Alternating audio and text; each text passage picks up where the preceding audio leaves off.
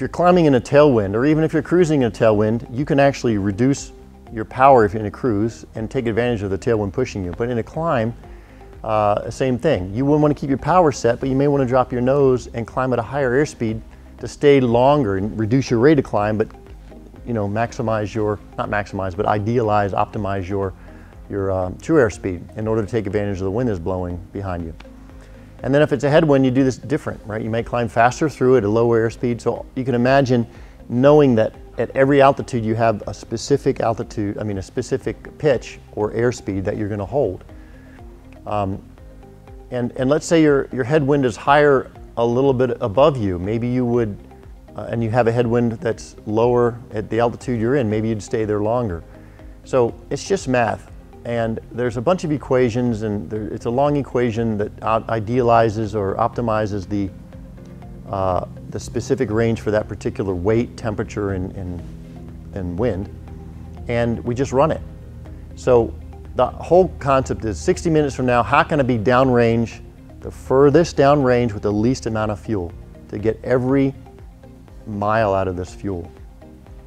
So picture a program that you enter the weight, temperature, your starting weight, temperature, and your winds, and then it will calculate the ideal airspeed all the way up to altitude. And it'll also tell you what altitude you should level off.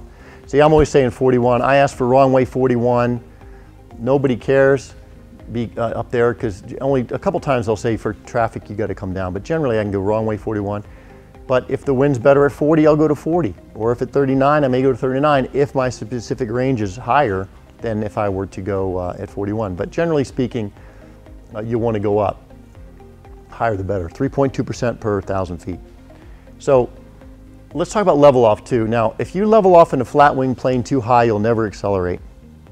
If you're at 37, 38,000, 39,000 feet and you level off in a flat wing plane, you may not accelerate. In our planes, of course, you can go straight up and level off. It takes you 15 minutes to get going fast. But you have to understand what the winds are doing, and you can set your level off altitude that's ideal for that day. That's just something to think about, that you don't want to be stuck in a flat wing plane without being able to accelerate. So overall, some of these things you guys already know.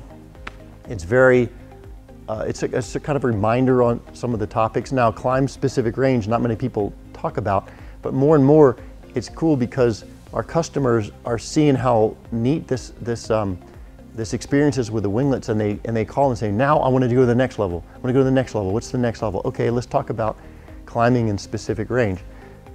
So just look for more of this type of thing in the next coming months.